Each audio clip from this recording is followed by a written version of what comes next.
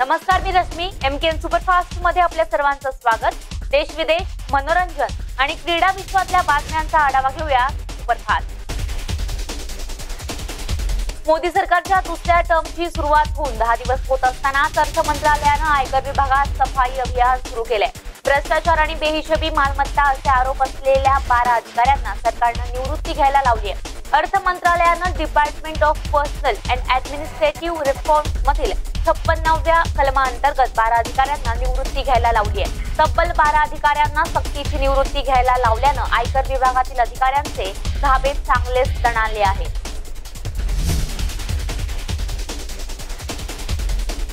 जम्मू काश्मीर मधील शोपिया येथे दहशतवादी आणि सुरक्षा दलांमध्ये झालेल्या चकमकीत 2 दहशतवाद्यांचा खात्मा झालाय. या चकमकीच्या पार्श्वभूमीवर परिसरातील इंटरनेट सेवा बंद करण्यात आली आहे. शोपिया जिल्ह्यातील अमनीरा येथे सुरक्षा दलांनी सोमवारी रात्रीपासूनच शोध मोहीम राबवली.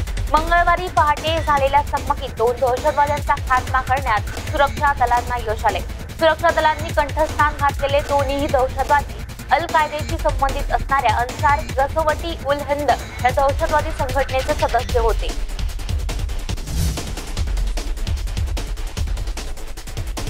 बेस्टला आर्थिक संकटातून बाहेर काढण्यासाठी दरमहा 100 कोटी रुपये देण्याचा निर्णय सोमवारी पालिकेत गटनेत्यांच्या बैठकीत घेण्यात आला. मात्र 100 कोटी रुपये देण्याआधी पालिकेने सुचवलेल्या सुधारणांबाबत मान्यता प्राप्त युनियनला पालिकेशी सामंजस्य करार करावा लागणार आहे. न्यायालयातील बेस्ट विरोधातील आपले दावे मागे घ्यावेत अशी महत्त्वपूर्ण अट यावेळी घातली जाणार आहे. त्यासाठी बेस्ट पालिका आणि युनियन यांच्यात त्रिपक्षीय करार केला जाईल असली ही माहिती मुंबईचे महापौर विश्वनाथ महाडेश्वर यांनी दिली आहे.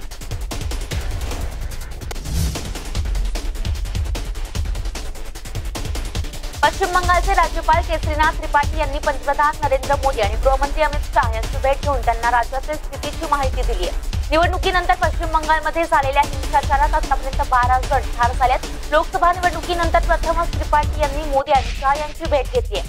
आपण राज्यातील स्थितीची माहिती पंतप्रधान आणि गृहमंत्र्यांना दिली, मात्र सविस्तर तपशील आपण सांगू शकत नाही असं त्रिपाठी यांनी वार्ताहरांना सांगितलं.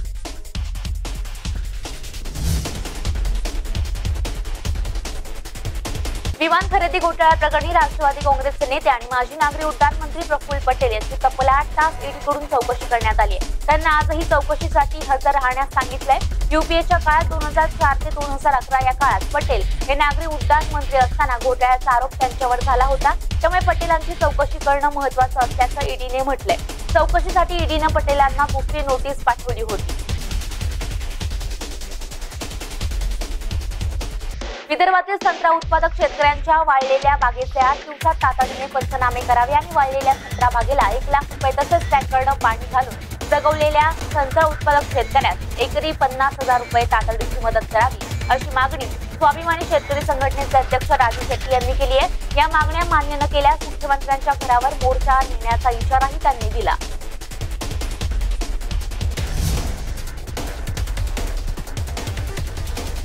हवामान विभागाने भारताच्या पश्चिम किनारपट्टीवर दक्षिण पूर्व भागातील अरबी समुद्र, लक्षद्वीप, कर्नाटक आणि केरळच्या समुद्रात वायू चक्रीवादळाची शक्यता वर्तवली आहे. समुद्र खवळणार असल्यानं मासेमारांनी 11 आणि 12 जूनला समुद्रात जाणं टाळावं असं आवाहन केलंय. तसेच 12 आणि 13 जून असे 2 दिवस अरबी समुद्रात, उत्तर पूर्व भागात आणि गुजरातच्या किनाऱ्यावरही वायू चक्रीवादळामुळे समुद्र खवळण्याची शक्यता असून समुद्रात गेलेल्यांनी तात्काळ माघारी यावे असं आवाहन हवामान विभागानं केलंय.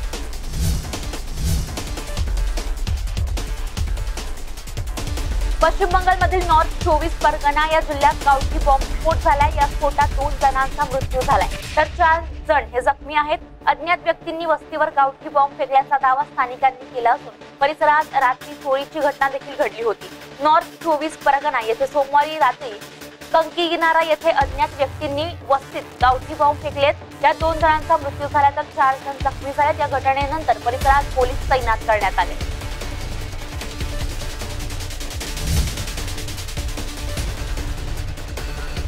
शिवसेना खासदार संजय राऊत यांनी उत्तर प्रदेशचे मुख्यमंत्री योगी आदित्यनाथ यांची भेट घेतली आहे. उद्धव ठाकरे 16 जूनला अयोध्या दौरा करणार आहेत. त्या संदर्भात माहिती देण्यासाठी संजय राऊत यांनी योगी आदित्यनाथ यांची भेट घेतली आहे. आमच्यात सकारात्मक चर्चा झाली आहे. उद्धव ठाकरे यांचं स्वागत करण्याचा निर्णय योगी आदित्यनाथ यांनी घेतला आहे असंही संजय राऊत यांनी स्पष्ट केलं. संजय राऊत यांनी योगी आदित्यनाथ यांच्यासोबत फोटो देखील ट्विट करत माहिती दिली आहे.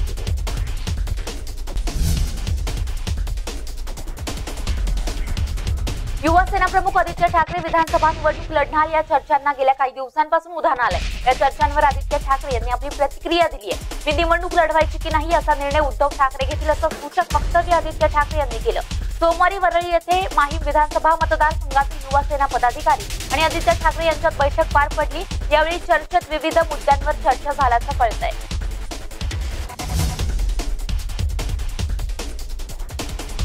राज्य सरकार या पावसाळ्यात पर्जन्य वाढीसाठी उपाययोजना म्हणून कृत्रिम पाऊस पाडण्याचे राज्य सरकारने ठरवले। यासाठी सुमारे 30 कोटी रुपयांच्या खर्चास राज्य सरकारकडून मान्यता देण्यात आली आहे। भूगर्भातील पाण्याच्या पातळीत तसेच जलाशयातील पाणी साठ्यात वाढ व्हावी यासाठी राज्यात जलसंवर्धनासंदर्भात विविध उपाययोजना राबवण्यात येत आहेत। त्यामुळे पर्जन्य वाढीसाठी उपलब्ध तंत्रज्ञानाचा वापर करण्याचे ठरवण्यात आले। त्यानुसार राज्यात कृत्रिम पाऊस पाडण्याची उपाययोजना करण्यास 28 मे 2019 ला राज्य मंत्रिमंडळाने मान्यता दिली आहे। राज्यात युतीचे 41 खासदार आहेत, त्यामुळे पुढचा मुख्यमंत्री भाजपाचाच असेल असं वक्तव्य राज्याचे अर्थमंत्री सुधीर मुनगंटीवार यांनी केलं। मुनगंटीवार यांच्या वक्तव्यानंतर शिवसेनेतून नाराजीचा सूर उमटत आहे। या चर्चेवर पूर्णविराम देत शिवसेनेची कोणतीही नाराजी नाही। मिले सूर मेरा तुम्हारा, ये दोस्ती हम नहीं तोडेंगे असं म्हणत आम्ही काम करू आणि करत आहोत असं मुनगंटीवार म्हणाले।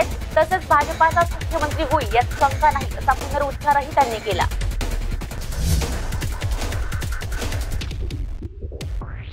सर्वोच्च न्यायालयाने सणसणीत छपराक लगावून देखील विरोधकांकडून विशेषतः राष्ट्रवादीच्या नेत्यांकडून ईव्हीएमच्या विरोधात राग आवळला जात आहे। राष्ट्रवादीच्या वर्धापनदिनी सुद्धा राष्ट्रवादी काँग्रेसचे अध्यक्ष शरद पवार यांनी ईव्हीएमच्या मुद्द्यावरून पुन्हा एकदा हल्लाबोल केला।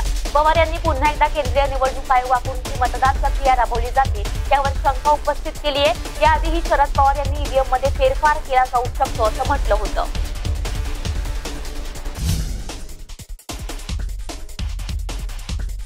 बेरोजगारी दिवसेंदिवस वाढत आहे। अनेक पदं रिक्त आहेत पण भरली जात नाहीये।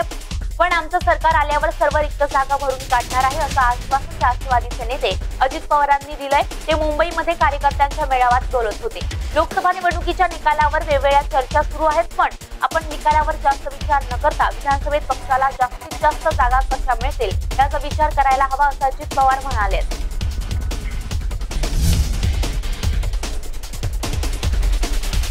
मराठवाड्यातील दुष्काळ दूर करण्यासाठी 25,000 कोटी खर्च करून इस्रायलच्या मदतीने राज्य सरकार पाणी प्रश्न सोडवण्यासाठी प्रयत्न करणार आहे। मराठवाडा वॉटर ग्रीड असं या प्रकल्पाचं नाव असणार आहे। मराठवाडा वॉटर ग्रीड प्रकल्पातून 11 लहान मोठी धरणे एकमेकांना जोडून पिण्याचे पाणी, शेतात तसेच उद्योगाला लागणारे पाणी पुरवण्यात येणार आहे। मराठवाडा वॉटर ग्रीड प्रकल्प लवकरच सुरू करण्यात येणार असल्याची माहिती पाणी पुरवठा मंत्री बबनराव लोणीकर यांनी दिली आहे।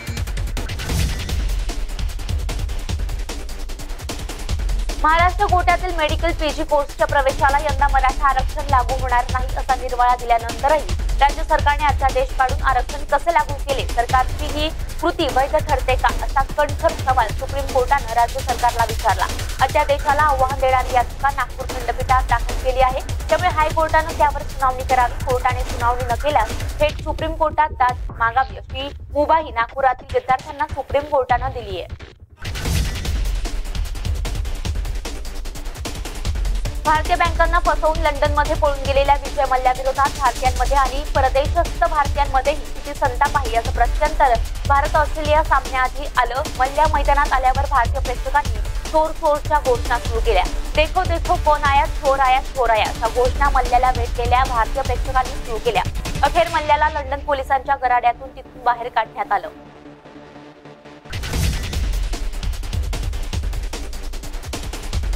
अभिनेता रणवीर सिंग आणि दीपिका पदुकोण यांना ऑनस्क्रीन एकत्र पाहण्याची चाहत्यांची फार इच्छा आहे। ही इच्छा लवकरच पूर्ण होणार आहे, कारण रामलीला, बाजीराव मस्तानी आणि पद्मावत नंतर आता पुन्हा एकदा ही बहुचर्चित जोडी एकत्र झळकणार असल्याचं कळतंय।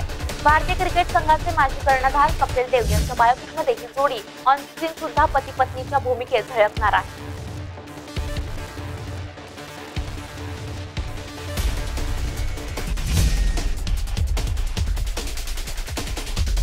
T20 विश्वचषक स्पर्धेत 6 चेंडूंवर 6 षटकार लगावणारा युवराज सिंग यानं सोमवारी आपल्या निवृत्तीची घोषणा केली आहे। आंतरराष्ट्रीय क्रिकेटला त्यानं अलविदा म्हटलंय, मात्र देशांतर्गत T20 लीग स्पर्धांमध्ये तो खेळतच राहणार असल्याचं त्यांनी स्पष्ट केलंय। निवृत्तीचा निर्णय घेताना युवराज अत्यंत भावुक झाल्याचं दिसून आलं। निवृत्तीचा निर्णय घेणं हे माझ्यासाठी अत्यंत कठीण होतं असं युवराजने मुंबईतील पत्रकार परिषदेत स्पष्ट केलं। युवराजने आपल्या संपूर्ण प्रवासाची कहाणी सांगणारा एक व्हिडिओ देखील पोस्ट केलाय।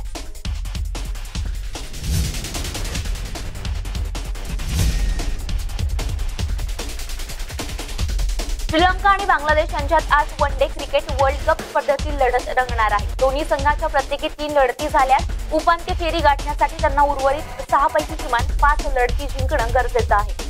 श्रीलंकेला पहिल्या लढतीत न्यूझीलंडकडून पराभव पत्करावा लागला, तर अफगाणिस्तानवर विजय मिळवण्यास त्या संघाला यश आलं। सध्या खराब फॉर्मातून जात असलेल्या श्रीलंकेसाठी बांगलादेशला नमवणं सोपं नसणार आहे।